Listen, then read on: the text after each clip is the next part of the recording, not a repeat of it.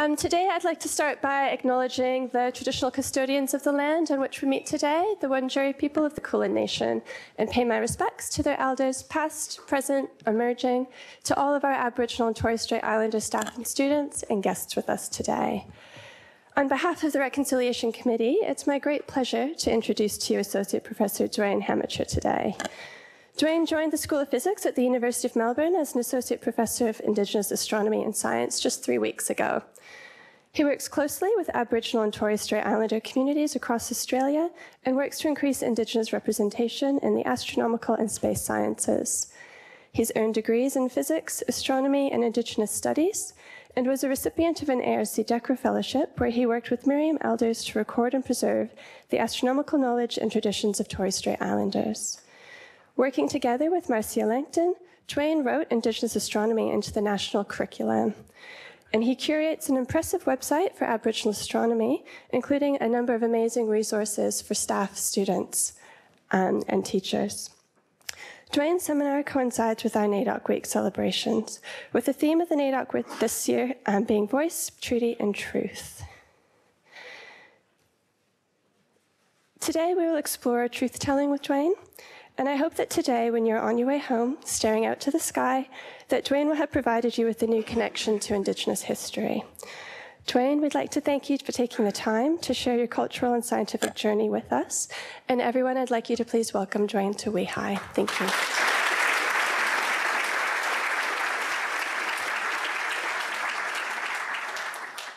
Thanks, everybody, for coming out. It's great to see a pretty substantial group going. We do have a few seats down in the front. I'd like to begin by also paying my respects and acknowledging that we are on traditional Aboriginal land, and pay my respects to Wurundjeri people of the Kulin Nation and elders past, present, and future. And just as importantly, I want to recognize all of the Aboriginal and Torres Strait Islander custodians and elders and academics and scholars who have taught me quite a bit over the last 11 years that I've been working in this field. It's a very strange area to work in for an American guy. When I came over from the US, I knew nothing about Australia, except for what I saw on Crocodile Dundee and Steve Irwin. I knew absolutely nothing about Aboriginal culture, and I had come down to study astrophysics. It was, learning a little bit about some of the traditional knowledge was sort of a passing interest, but it wasn't my main focus. As I began pursuing a master's degree, or actually at the time a PhD in astrophysics, I became increasingly concerned about something that I saw, and that was a general attitude amongst scientists to completely reject traditional knowledge and cultural information. And I thought, this is something that I'm really passionate about learning more about. And I didn't know anything about it, like I said at the time. So I decided to do a master's degree in astrophysics instead, left the world of exoplanets, and enrolled in a PhD program at Macquarie University in Indigenous Studies. And I can tell you that was one hell of a learning curve for a guy who knew nothing about the subject coming from a background in physics. I was very fortunate to have a lot of mentors and meet some local elders who were willing to sort of guide and, advise and mentor this, weird American guy trying to learn a little bit about Aboriginal astronomy. So I want to talk to you about today is some of the stuff that I've learned over the years, some topics that come out now, the phrase I've only fairly recently heard about called truth-telling, which is about letting people know about acknowledging and recognizing the power of Indigenous knowledge and its contributions it can make to our world today, instead of seeing it as some false narrative about myth and legend, of which it is neither. So I want to start off by showing you an image I think everybody's already seen before. This is just to reiterate for those who may not know, Aboriginal cultures in Australia are not homogenous. They are extremely diverse, and like any other continent in the world, you have a number of nations. 250 at least major language groups, each with a distinct language, culture, and traditions going back who knows how long. Of course, when I learned from the elders, they said we've always been here. So one of the first things I had to learn about was, these sort of false narratives that get thrown around about Aboriginal cultures as being nomadic, as being isolated hunter-gatherers, sort of wandering around aimlessly trying to eke out a living. And as a scientist, it was perfectly obvious that's total rubbish. All the evidence, the Mount Everest of evidence is there, yet this is a very common popular narrative that gets repeated over and over ad nauseum in the public sphere and in the media. Learning about things like trade networks that go all the way across the country for, trade and ceremony. It was connection with Polynesians, Polynesians, Melanesians, Indonesians. There's trade network, there's commerce, there's systems going on. This is not just isolated little groups of people wandering around. That was obvious to me, but it seems to be something that is quite difficult to convince a lot of people in the general public. And one particular term that I use is the one of science. And whenever I talk to people about science in a traditional or an indigenous context, so many times I get this perplexed sort of, what are you talking about? What do you mean, indigenous science? What is that? I get a blatant look of skepticism. People don't believe. So what is science? This is kind of timely right now because the last couple of weeks have been very interesting. When I started off a position after getting my PhD, I began working at the Nuragili Indigenous Center at the University of New South Wales in Sydney. And it was Professor Martin Nakata, Torres Strait Islander academic, who is now the PVC Indigenous at JCU in Townsville. He's the one who gave me a job. He's the one who mentored me in an academic sense. He helped me. He taught me so much. And I've been on country with him. I've been up in the Straits with him over the years. And at the time, he wanted me to develop a course for the university in the Indigenous Studies program on Indigenous science. So I wrote a course called The Science of Indigenous Knowledge. This is back in 2014. I had no idea that 5 short years later, this would be plummeted all over the media as another example of social justice warriors gone mad, political correctness, culture wars, rah, rah, rah, comparing it to creationism and astrology. And I'm like, I wrote this. I've got a background in food. What are you talking about? And this has been making the rounds. And even a few days ago on Twitter, there was some journalists kind of ranting on and challenging. You get trolls all the time, of course, saying this isn't real science, blah, blah, blah. Oddly enough, these are the same people who reject climate science, who reject a lot of other sciences. But then as Marcia Langton pointed out to me, it really is, what those people has nothing to do with science. It has to do with their false belief in the superiority of Western civilization. And that in itself is a whole other issue. But to see so much skepticism about a topic people don't know anything about. Why is it science is such a challenge for people to accept when you talk about it in an indigenous context? Science is a human endeavor.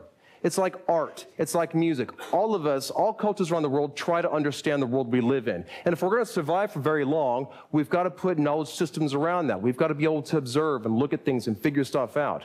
There's a lot of different ways of doing science. It's like art or music. How many different types of art or music are there? It seems almost infinite. Science isn't terribly different from that. There's a lot of different ways it can be done. There's a lot of different ways it's applied. Many of the people in the room, including myself, are scientists. I know there are many people in the audience who were Aboriginal, Torres Strait, or Indigenous from other parts of the world who are probably doing science as well. You can see the two different systems and how they work together. But at the core, what is science? If you ask a scientist what science is, you're probably going to get a pretty narrow definition. A lot of people will give the definition when you learn in grade school. You come up with an idea, you have a hypothesis, you test that hypothesis, from the evidence, and in reality, how often do we really do science that way? Half the time we have no idea what the hell we're looking at. We're trying to figure stuff out, and then later on we're like, oh, well, that's interesting, and then we're going off in different tangents. We kind of know the reality of how science works. It's about trying to understand the world that's around us through empirical observation, through deduction, through evidence, through verification, seeing how systems work together, and having some kind of predictive purpose for that. Now, the way predictive application can be in indigenous science, for example, versus Western science, is a little bit different. But at the end, it's about how can we take that knowledge and apply it? How can we take that knowledge and try to predict the future? When I say predict the future, I'm not talking in crystal balls and astrology. I'm talking how can we try to see how this system is going to help us learn about changing seasons, about weather, about the behavior of plants or animals, about the outcome of some kind of situation. That's what we talk about when we say science. That's a very base level. You have Western science, you have indigenous science, folk science, however you want to look at it. Now, this is probably not the best Venn diagram I could pull off the web. It's obviously from the US. But both systems both are trying to explain complex systems. Now, one of the things that comes up a lot, and Professor Knox had noted this to me several times, Western science, we're trying to find universal truths or universal facts, things that apply everywhere, especially if you're working in physics. Now, obviously, if you're a marine biologist, you're looking at how systems might work in a specific area. But the point is, we're trying to figure out things in a larger context, on a larger scale. But oftentimes, we're fairly narrow in our fields. A lot of us might not want to admit it, but we know how academia works, we know how science works. And everybody likes to fragment into their little silos, and oftentimes there's not a lot of connection between them. I know the astronomy community, you get the physicists and the astronomers splitting off, the astronomers split off between the observers and the theorists, and the observers split off between the radio and the optical, and then the infrared, and the long wavelength radio, or short wavelength radio, or the modelers. Everybody gets in their little silos and their little communities. And I've even had some astrophysicists talking to me the last few months and say, one of them in particular was saying they were doing some modeling of stellar systems and trying to understand some of the nuclear synthesis going on. And they were working on this problem for a while, and they decided to go to a nuclear physics conference. Not one about astrophysics, just a nuclear physics conference. And they presented the talk, and there were people in the audience saying, we figured that out like 20 years ago. Where the hell have you been? So we get very siloed in academia, whereas indigenous science is very holistic. It's trying to see how systems work together, how these things link together. It's not easy to separate one thing from the other. Trying to understand the physical world, it is based on empirical observation. And people often say, oh, well, there's all these myths and legends, and how do people survive if they believe, people frame this in some kind of superstition. There's one thing I've learned from the elders over the years, they're very pragmatic. These stories I'll talk about in a minute are a way of transferring this knowledge over time. They're not dogmatic. They're not fighting over whose story is right and whose story is wrong, but they're meant to be, in some cases, a little bit more symbolic. I'll talk about that in a minute when I talk about orality and how long oral traditions can last over time. But it requires verification. You have to know these things are going to work. And you have to figure out what plants you can eat, what's going to be good medicines, and this stuff is tied very closely together. I'm going to give you many examples of this today that link to astronomy, and I'm going to tie this in with some of these major anchor points that talk about science itself. And of course, you've got applied goals. It's important that we understand how these systems work, because I think this is where a lot of the confusion arises. People see the stories, and in most cases, most people in the general public know the preschool version of Aboriginal oral traditions, and they think that's it. They think that's the level. And I'm imagining that's why so many people in the public, well, in addition to the 200 plus years of blatant racism going on, that's one of the reasons. And it's not. Oral traditions are a way, in Western science, when we have a research result, we publish it. It's written down. But if you don't have or don't use a written system, you have to commit everything to memory. How are you going to do that? Are we going to list long, boring, dry lists of facts? No. But you have to have ways, creative ways, for the brain to be able to memorize things. Now, to give you some context about the amount of information we can remember, in Navajo traditions, the Navajo have categorized and classified 700 species of insects. It's not actually that remarkable in that world. I think to most of us in this room, that'd be surprising. How would somebody memorize all that? We don't have to memorize anything today. We have this damn thing here, University of Google, right? You want to know something? You look it up. I know not everybody in the room uses Google, but the point being is if you're going to have oral traditions, or if you're going to have information you pass on, oral traditions, song, dance, artistic practices, craftsmanship, these are really creative ways of being able to commit them to memory. And it works by using the method of loci. Now, I'm sure a lot more people in the room are going to know way more about this than I do. I remember it was a few years ago, somebody won the Nobel Prize in Medicine and Physiology on proving or demonstrating that the human brain utilizes the method of loci. Now, I know where I am and who I'm talking to. Who remembers the name of those people? It was medicine. I kind of figured since I'm here, somebody would know that. Gonna embarrass the hell out of myself. Nobody else knows. Good. I don't feel so bad now. Anyway, the point is humans have evolved to associate a memory with a place. A place could be a device like this thing in my hand. It could be the texture or a color or a feeling. It could be the landscape. It can be the stars, and the stars is a big one. Lynn Kelly, a colleague of mine, Dr. Lynn Kelly, wrote a couple of books on memory, one called The Memory Code and a very recent one called Memory Craft, and it ties into this. And I was going to try to utilize her technique to memorize all the 88 Western constellations using my hands. I didn't get very far. I only got to about the first, 10 or so, 7 or 8, whatever. But even, that was like 4 weeks ago, and I haven't touched it in 4 weeks, and today I was thinking, I wonder if I remember any of that, and I was like, okay, going through my hand, I'm like, oh, I actually remembered them, even though it was 4 weeks ago, and only practiced doing it for 10 minutes. But don't ask me to do it right now. But it was a great way to associate memory with place. So, moving on. Observation. Observation is critically important. It's how we understand the world around us. Empirical observation that we can utilize to test ideas, test hypotheses. It's kind of framed in a very Western scientific way of seeing things. What I'm trying to get at is this is not unique to Western science. You find this in indigenous traditions as well. In astrophysics, we have something called the Hertzsprung-Russell diagram. It's a way astronomers can classify stars based on their temperature and their luminosity. It really is a color chart because how we classify stars is based on their color. The red stars are the very old stars. They burn their energy very slowly, these M-class stars.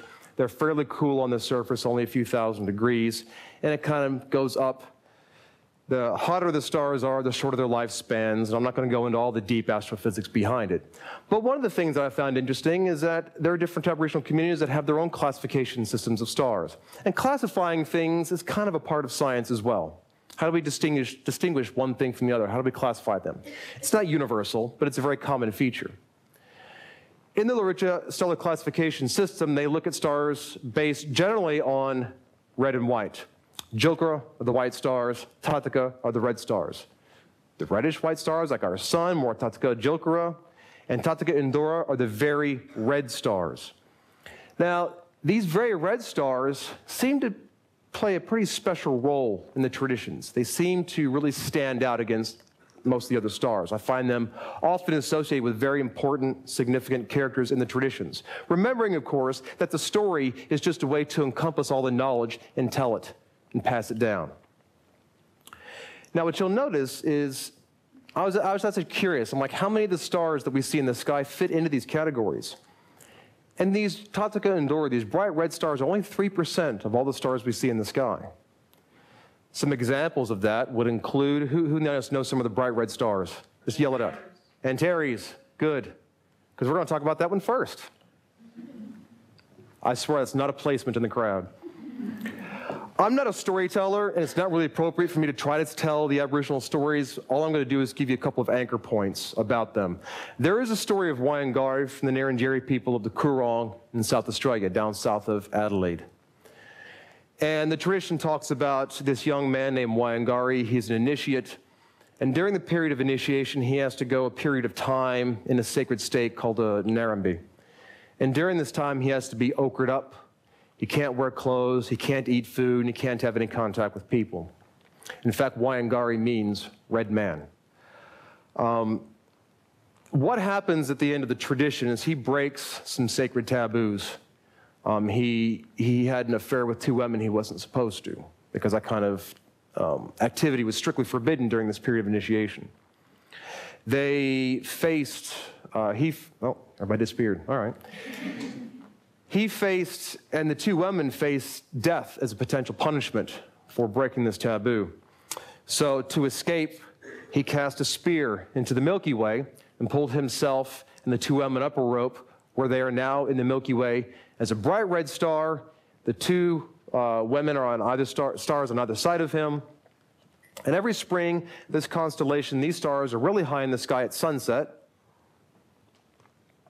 signifying the start of what we think of as spring.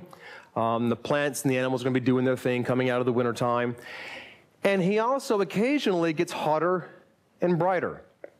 And when it gets hotter and brighter, it signifies to the people that they need to not give in to their sexual tendencies. They need to watch out for themselves. And that element of this tradition talks about the importance of following sacred traditions and not breaking taboos. So this idea about a star getting sort of brighter and fainter over time is quite curious. Now, the early missionaries and anthropologists who recorded these traditions starting in the 1840s didn't have a lot of training in astronomy. And this becomes a very significant recurring theme throughout all the work that I do. A lot of the ethnographers not knowing much about astronomy. And when they write things down, they conflate terms, they misidentify, mischaracterize things. Things are recorded incorrectly.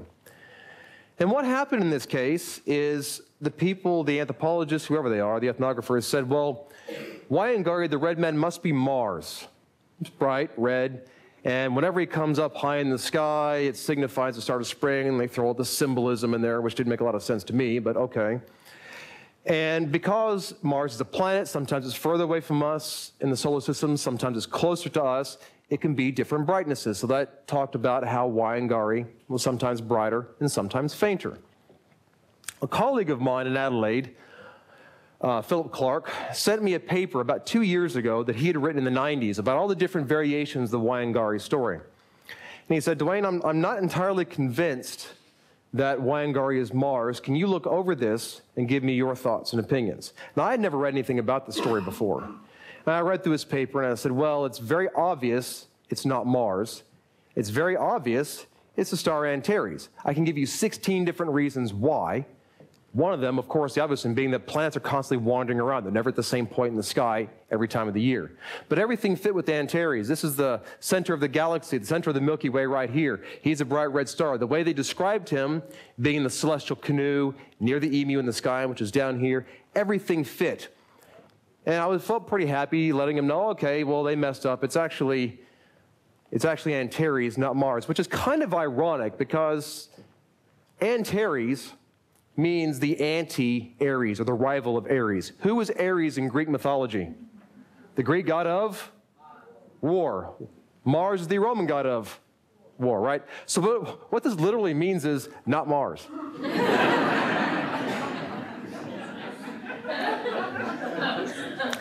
So much for that.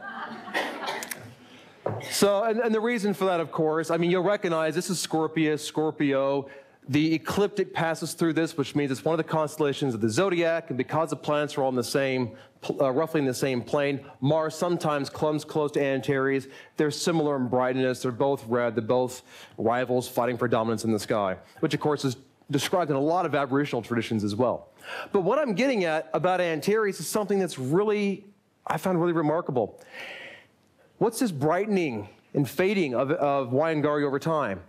Antares is a variable star. It changes by about a magnitude every 5 to 6 years. What this means is Aboriginal people have been watching this star for who knows how long and noting that over a period of several years, sometimes it's brighter and sometimes it's fainter. Now, you will notice a magnitude change, of course, in the brightness of the star, but you've really got to be paying attention. This is not something you're just going to casually look at. You've got to really be closely observing the stars all the time to be able to notice something like this. And the traditions were very clear about that. And I thought, well, this is amazing, because these kinds of pulsating variable stars were not discovered by Western science until the 1840s by Herschel. And here you have long-standing traditions that were recorded in the 1840s that are talking about the variability of this star. This is not the only example. You know, there's a tradition about Nairuna. This is a common Seven Sisters songline that goes all across the country, out in the desert. If anybody saw this songlines trekking the Seven Sisters exhibition at the National Museum in Canberra a couple years ago, it was all about this. Orion, the Greek constellation of Orion, which is upside down here, is seen as Nairuna. Different variations of the story. Who's upside down, incidentally enough? This is belt, tassel, arms and legs. And many of the traditions, and even including the old Greek traditions, this is not the scabbard of a sword. It was the 1800s that the very prudish Victorians decided they were going to refer to it as, oh, it's the scabbard of his sword. In a lot of traditions, it's exactly what it looks like if it's a man standing upside down. Point being is he's chasing the young sisters of the Pleiades, the Euryalus sisters.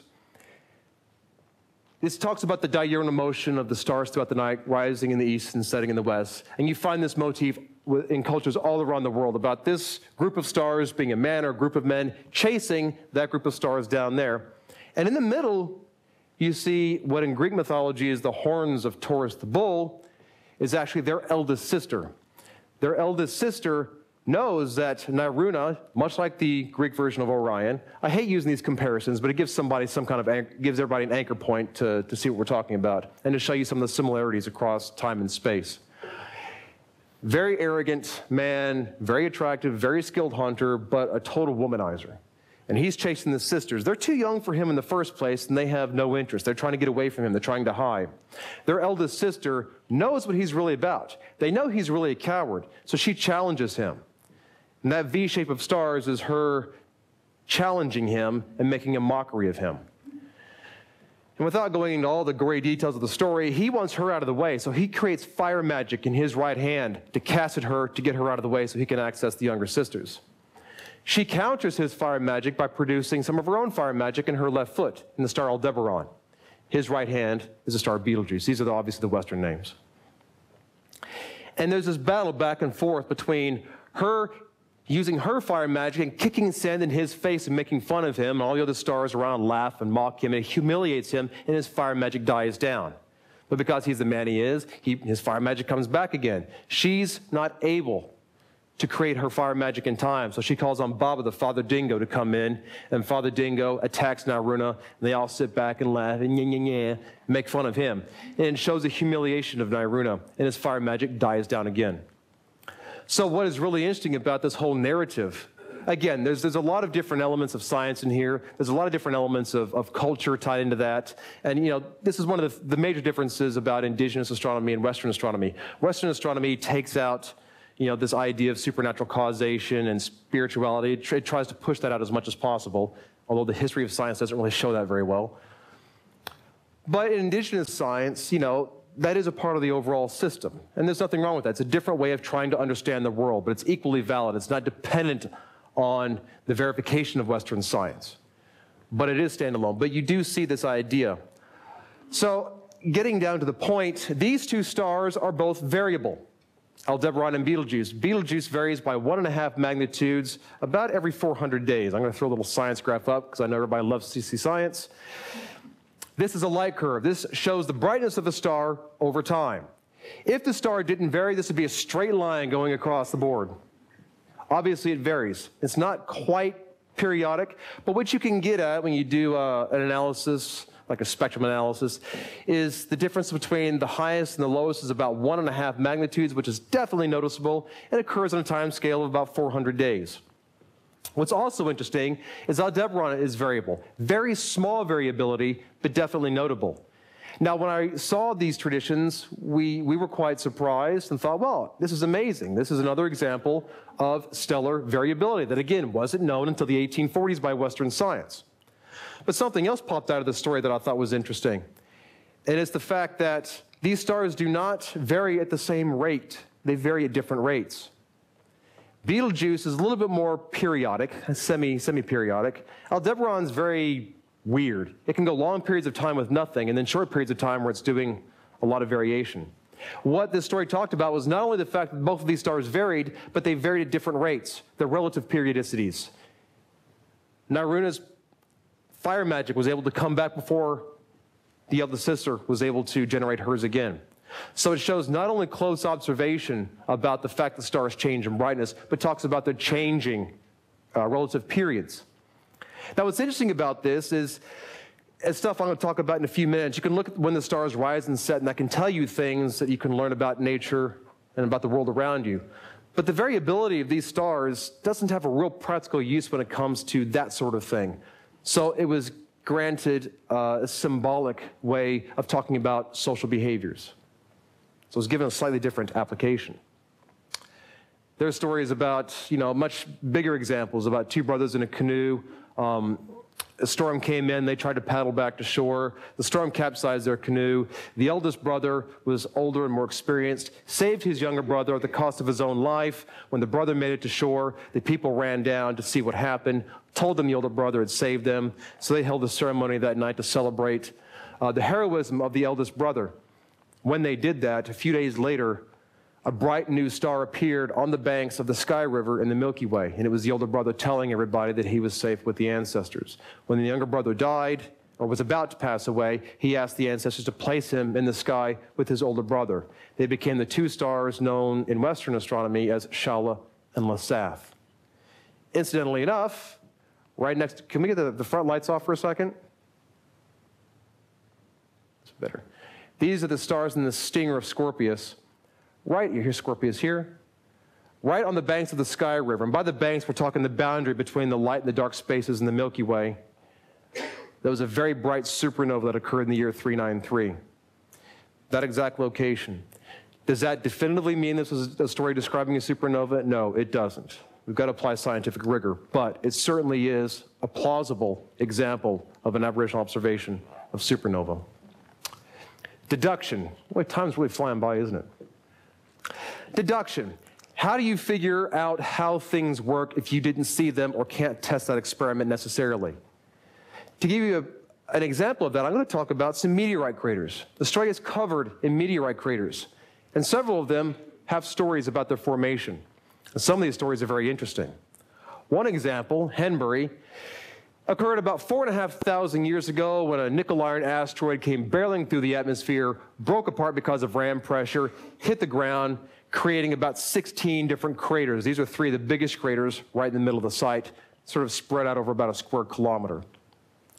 There are Luritja, that's the same community that had the stellar classification systems, Luritja traditions that talk about how this formed when a fire devil ran down from the sun, hit the ground, setting the land on fire, killing everybody, and creating these giant holes.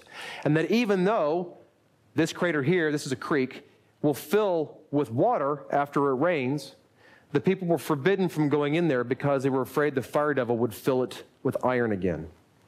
Now, this is obviously a Western interpretation of the story that was told to them by the Luritja people, but it's a very clear, unambiguous description of exactly how this impact occurred 4,500 years ago. That gives you a little bit of testament to how long some of these traditions last, but that's kind of nothing, really. We've got lots of examples of sea level rise that goes back 7,000 years, volcanism that goes back 10,000 years, and I'm about to publish a paper that looks at geological and astronomical evidence that show some Tasmanian stories that go back 13,000 years. This is a long time. You know, where we talk about how old Stonehenge is, 5,000 years ago, that's nothing compared to how old these traditions are and how long this knowledge can be passed down in time. But this is an observation, a record of an observation. What am I talking about deduction? So this is Auntie Mavis Malbunka. She's a Western Aranda custodian in the Central Desert. This is west of Alice Springs. She tells the story of Norla. The story of Norla, the basic synopsis is there were a group of women dancing as stars in the Milky Way. One of the women who had a baby, was carrying a baby, put it in a turna, a coolam, a wooden basket, set the baby down on the edge of the Milky Way, and they went off to continue having the dance ceremony.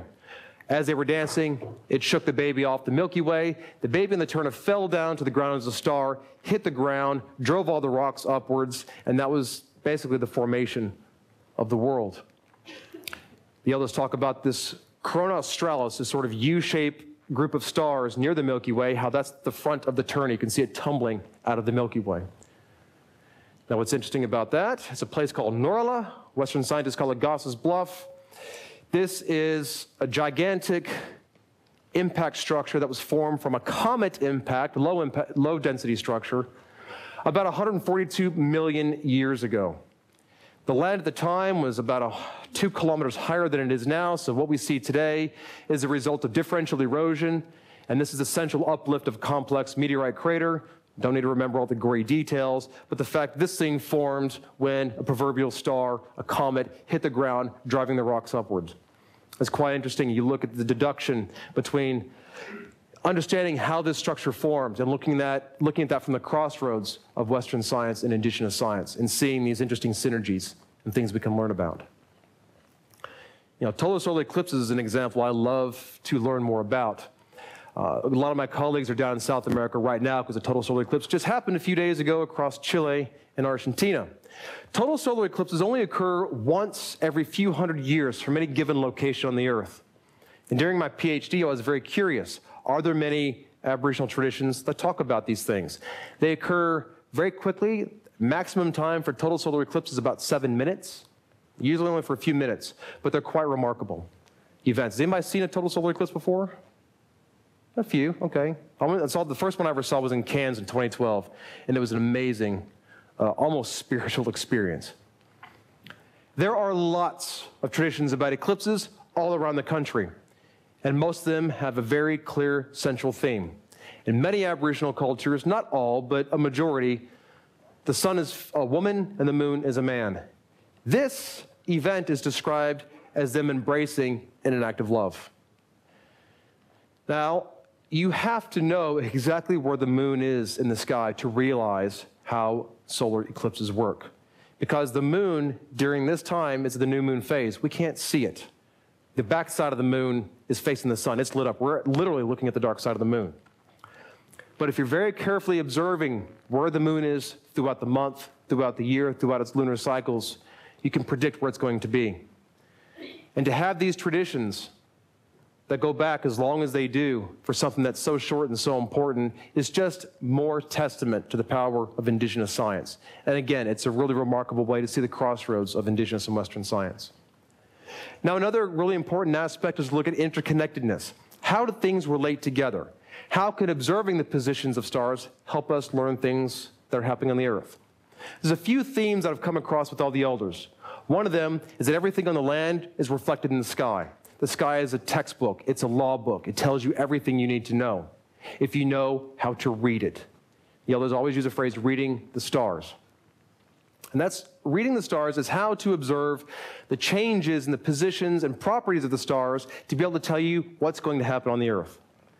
One of the most famous examples is the emu in the sky. It's a constellation not traced out by the bright stars, but by the dust lanes in the Milky Way itself. When it rises and sets throughout the year, tells you different things about the behavior of the emu. The basic kindergarten story is when the emu rises at sunset, that's when you go and collect emu eggs. That's something that's becoming extremely well known across the country. You find similar traditions in South America, like at the top we have Brazil, who see this not as an emu, but as a rhea, a bird very similar to an emu or an ostrich. Very similar kinds of traditions, the exact same shape in the stars. But if you look at it from an Aboriginal perspective, this is specifically the Yuwal-Yugamaroi people of northern New South Wales. It's something quite different. At sunset, when the emu rises, this is April and May, it's the female emu. She's running across the horizon.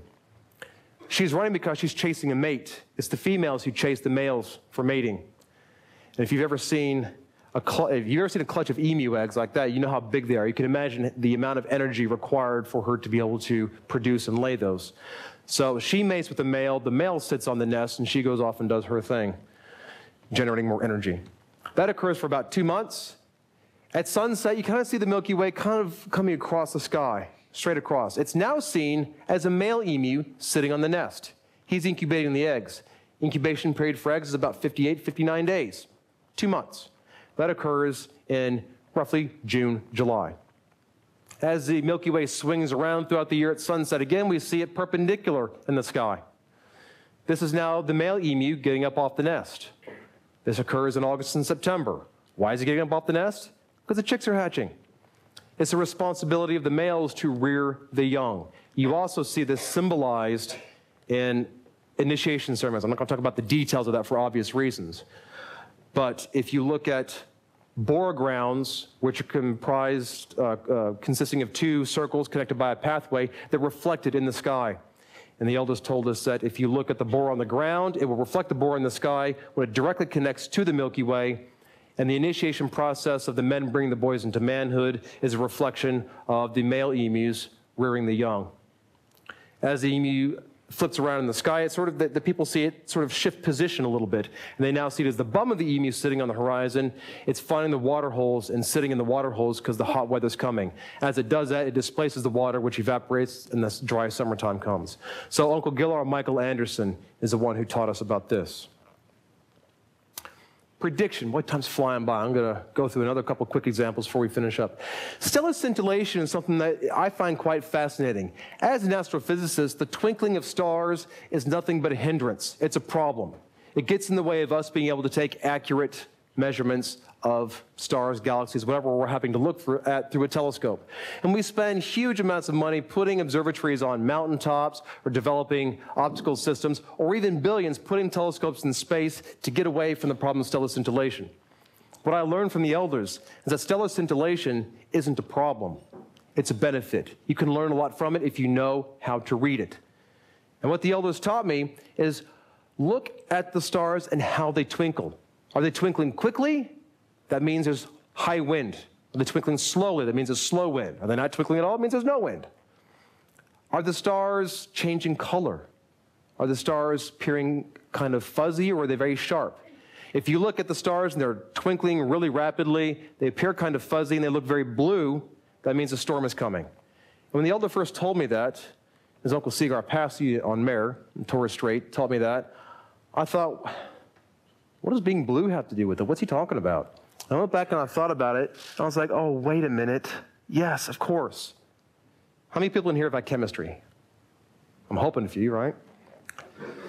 Another fun little science graph. This is looking at how much of the different wavelengths of light are absorbed by water. And if you look at this, you can see very clearly that red and green wavelengths of light, yellow wavelengths of light, are absorbed by water, whereas the blue and violet end of the spectrum are very poor at absorbing water. What that means is if there's a lot of humidity in the atmosphere, the stars are going to appear kind of fuzzy, and they're going to be blue, because that starlight coming in is getting filtered out by the moisture, the water in the atmosphere, and the blue light is what is coming through. So it's a really remarkable way of seeing how we can learn about different aspects of science by looking at how the stars twinkle. It was one of those things that sort of blew me away. I'd never heard about that before. As an astronomer, all we see is this being a real hassle, whereas the elders saw it as being a great benefit. Moon halos, another great example. You know, these predict rain, and the elders tell me if you can count the number of stars inside the lunar halo, inside that ring, it might be several days before it rains, if at all. But if it's very fuzzy, can we get the lights on that? Sorry, a little bit hard even for me to see that. That's a little bit better. If you can't see any stars inside, it's going to rain pretty quickly. And again, the reason for that, in both Indigenous and Western science, very similar explanation. These halos in Western science are caused by ice crystals high in the atmosphere. Those ice crystals form in low fronts. Low fronts bring rain. Even looking at the angle of the moon cusps, everybody's seen this sort of Cheshire grin before in the sky. At least that's what I call it. The angle of these cusps, sometimes they're straight up and down, sometimes they're tilted. And that depends on where the moon and Earth system are throughout the year as it's tilting, going from one solstice to the other. And communities around the world will talk about sometimes if the wet season is when the cusps are pointing up, they'll say, well, it's filling up with water. That's the wet season. Later on, when it tilts, all the water pours out, and now it's dry. Some communities say, well, now's our dry season. It's filling with water. And later on, as it tilts, it's pouring the water out, and now it's the wet season. So, you know, we've got examples of the positions of the moon, the sun throughout the year. On Moa Island, the elders tell me about how the positions of the setting sun on this archipelago of islands, very specific to that one place, again, in situ, to that spot. If you look, you see where the sun sets relative to the islands in the background, and that can tell you a whole load of different things about the different seasons, about the turtles and the dugong, the migration patterns, their behavior, their breeding seasons, all this dictated by looking at that. And the last example I want to give is an application of how this is applied. That's Uncle Gillar up the top left corner there, and he taught us how all you people would travel great distances from the northern end tip of New South Wales to Carnarvon Gorge in Queensland or the Bunya Mountains for trade and ceremony. And the way that people would develop these maps is you have to get from point A to point B. Once you figured out the best route, you had to figure out where to stop for water, where the best places for food are, where the best places for medicine, where the best places to camp are. You had to figure this route out and memorize all of that in the landscape. But you had to have a way of teaching it to the younger generations. How do you do that? Method of loci. You put it in the sky. You roughly find the stars that align to that orientation, and the stars serve as waypoints along your journey, and the pathways the sort of lines that connect them, are your pathways. This is just one of them that goes from Gaduga to the Bunya Mountains. This is taught at night to the younger generations. Later in the year, when these stars are up, people aren't walking at night following the star like you think of with stellar navigation. They've just memorized it. They've memorized the pathways, and they're traveling during the day. What's interesting is when the colonists first started spreading out across the country, and they came upon these communities, the Aboriginal people would take them and show them how to journey across the landscape, and where to stop for food, and where to stop for water, and things like that. As the colonists did this, they go along these same tracks, because that's where the Aboriginal people took them. And where these tracks became pathways and became roads. These places where they stopped became settlements and became towns. And when you look at Google Maps today and you superimpose the star maps on Google Maps, you find something quite remarkable. They all sync up to the highway network system in the towns. A lot of the towns in Southeast Australia are signified by stars in these star maps. And the pathways between them that became roads actually coincide with modern highways. So this is another interesting way of taking an Indigenous science, applying all that knowledge and then linking that to memory. So to finish off, because we've got 10 minutes left, the last thing I want to mention is something very obvious to everybody in the crowd. Why the hell is there a white American guy up here talking about this? I understand my position in this. There's a very limited amount that I can do in this space. I'm a scientist, and I've learned something about the social sciences, and I work with the communities to try to bridge these two worlds together. Fortunately, today, there's a whole generation of Aboriginal people who are studying astrophysics, who can provide a perspective to this work that I can't provide. I don't have that cultural experience. I don't have that lived experience. I don't have that connection to country.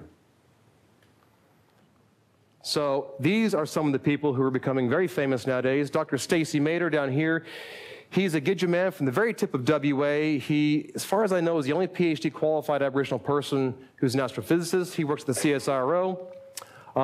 Kirsten Banks has very recently become quite popular. She's been on Q&A and The Drum. Carly Newman was on SBS. She's been on Stargazing Live. Crystal's been doing some amazing stuff here in Melbourne. I've only met the two Petes fairly recently. This is a new generation who are talking about this. This is the new generation who are going to be the faces of this. Most of them, except for Dr. Mater, undergraduates, postgraduate students, and in time, we're working on a transitionary phase. I'm helping to mentor them in various projects they're working on, but more importantly, looking at how we can provide pathways to get a whole pipeline of Aboriginal and Torres Strait Islander students who can come in and do their degrees in all these different areas of science. But even more importantly than that, how we can integrate and properly put Indigenous knowledge into the science curriculum across the university. And that's one of the things I've been tasked with helping to do. It's not going to be an easy task. I've got a lot of people I have to consult with and bring into this process, but it's one of the things we're trying to do across the entire Faculty of Science. Because when these students come in, all students need to learn about Indigenous knowledge, all students. But it's also very important when these Aboriginal students come in, they see that their culture is being respected, it's being understood, it's being acknowledged, and they're actually learning part of that alongside with the Western science. So this is something that we're doing right now, and it's one of the things I'm very passionate about. So to finish off, to allow a few minutes for Q&A, if you want to learn anything more about this, on the website aboriginalastronomy.com.au, you can find the national curriculum, you can find videos, links to our papers, everything on this website. Thanks.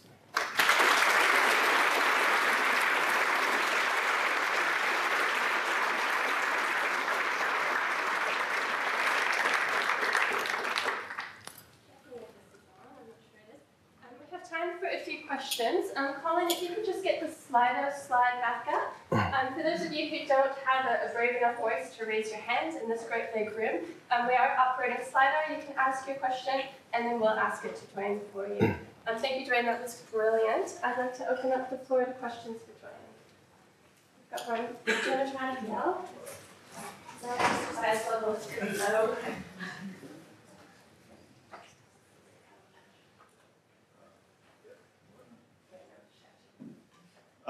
Hi, there you go. Thank you for the presentation. It was wonderful.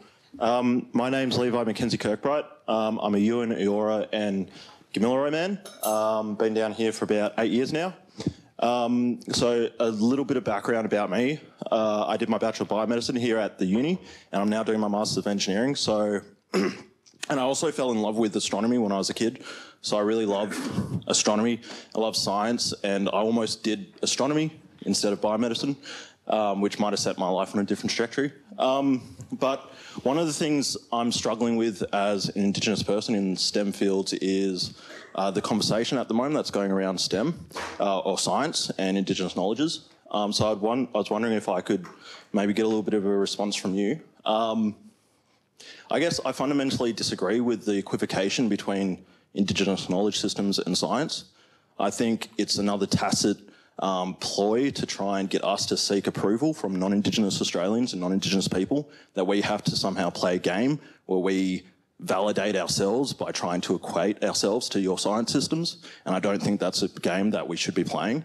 So that's the first thing that I want to say. And that's in light of all the amazing work that people like yourself, of course, wonderful Misty down here, or Uncle Bruce Pascoe are doing. I understand the game that is trying to be played, but for non-Indigenous people, I don't see why our knowledge systems should need to be equivocated to your knowledge systems in order to be seen as valid or somehow at the same level. So I, first of all, take disagreement with that. And secondly, I think it's important to remember that these knowledge systems were embedded in mythological structures, or they have deep, deep moral implications. So pre-Descartes and pre-Hume, sciences like alchemy or astrology, when you touched on interconnectedness, they actually had interconnectedness to humans. So they came along with moral implications about how we should act in the world.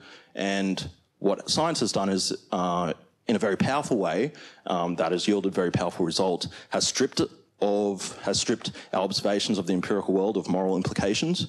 But I think when you're studying Indigenous knowledge systems, it's important to remember that they were created with moral implications, and by trying to reinterpret them in an amoral way, you're actually stripping them of some of the most important parts. For example, so my reasoning for this is that if an oral tradition has survived 60 to 100,000 years, and part of the reason why it survived is because it has moral implications, then by kind of selective reasoning, there's a reason those stories have lasted for so long. That being, the longer they've lasted, the more moral importance they have. So they actually carry moral importance about how to live on this land for Indigenous and also non-Indigenous people now. And I just think that that should be remembered, not to strip these things of their moral implications, because they actually do teach us about how this land needs to be respected from not just a practical, scientific or materialistic point of view, but also from a moral point of view. No, I do agree. And one of the things that's come up quite a bit in this work is that there's been a debate about equivalency. And one thing that I've spoken about and learned about is that they're not the same. It's not necessarily about, and I see a lot of that happening, they're trying to equate the two. What I learned from the elders, one thing that was told to me many times is we're not just a people of culture, we're people of science. And it's about how those two are embedded within each other, as you just said. So what I've been trying to look at here, it's been very tricky for me as a scientist and a non-Indigenous person to come into this space. I find it very tricky now, even coming in with this position. I don't often have an existential crisis trying to figure out, should I even be here? What am I even doing? I usually try to give these talks with appropriate elders and students I'm working with, which today for NAIDOC week wasn't able to happen. But I've been working a lot, in particular with Martin Knockitz on the cultural interface. Where not necessarily not showing that they're the same, but showing and trying to get people to understand that they should be respected in the same way, that they're both equally valid in their own right. And Indigenous knowledge, as you mentioned already, is not subject to the validation of Western science. That's not why we're trying to do this. It is about looking at the crossroads between those two areas. And for me, it's quite a challenge. I mean, I see a lot of the culture and the morals behind that. I feel strange talking about that sometimes. And I know as a scientist, what I try to do is see those multiple layers of the knowledge systems. I'm trying to take out one layer. I know it's very narrow and it's a very Western way of doing it, but I'm trying to look at some of the astronomical aspects. But that's why I'm looking and working with some of the colleagues who are doing stuff in those other areas that aren't necessarily as appropriate for me to be working in, and trying to show how I can make a small contribution to the larger picture and we can build that up. But a lot of times, that's been one of the big challenges of the last few weeks, is being people saying, oh, well, they're nowhere near the same. I'm like, yeah, they are very similar, but then that sort of, the pendulum swinging the other way says we're trying to equate them. We're not trying to equate them. But at the fundamental level, science is done in very similar ways by different cultures around the world. But you're right, Western science strips it of its culture, strips of its social meaning, strips it of any kind of morality, whereas, yeah, obviously indigenous science doesn't. And that's the main thing that, one of the main differences between them. So yeah, it's something we're trying to get across. I'm trying to get across in this work, but it's also one of the reasons I'm so keen to try to help support the voices and positions of Aboriginal and Torres Strait Islander people in this space. Because I can't necessarily, I mean, I can talk about it, but I don't come from that background to be able to do that necessarily. It also means that I'm going to have to do some serious retraining for myself in the next few years. Because even coming in with this position, I was like, oh my God, what am I doing? How am I going to work this out? You know, I had many conversations with Marcia Langton about this. So yeah, it's a tricky position for me to be in, but it's why we're phasing out me and phasing in some of these Aboriginal students working in this space. Now, one very quick question for you, Duane. You have some slide out up on the screen. The question is, how did you become involved in Indigenous science? As an undergraduate student doing physics in the US, our degrees are very broad, so we can take a whole, you know, I was required to take several courses in social sciences and humanities. And growing up, I had a love for geography and for learning about history and archaeology in different cultures. And I chose the pathway. My main obsession, really, was astronomy, so I chose that. But as I was going through my studies, I was getting really interested in both of those worlds, so I tried to see if I could find a way that I could include my interest in those two areas. So I had made the choice to do astrophysics, but like I said, I got the draw to cross these two areas became too strong, and that's why I started learning about Aboriginal astronomy. I started learning about the science behind the traditions, and then learning about this area. They used to call it ethnoscience, and I really don't like that term anymore. Learning about indigenous science and a different way of understanding the world that's kind of similar to Western science in some ways, but obviously is also quite different. And yeah, just trying to understand how that works. Thank you. Now, I'd encourage everyone to follow Duane on Twitter. It will connect you in with the students that he highlighted. The girls in particular are doing some amazing science communication work at the moment with TEDx talks, as well as a number of news facilities at the moment. And I'd just like to take a moment to thank Duane for being brave enough to stand here with us today, to share his cultural journeys and to get us started on some quite difficult conversations. Thanks, Duane.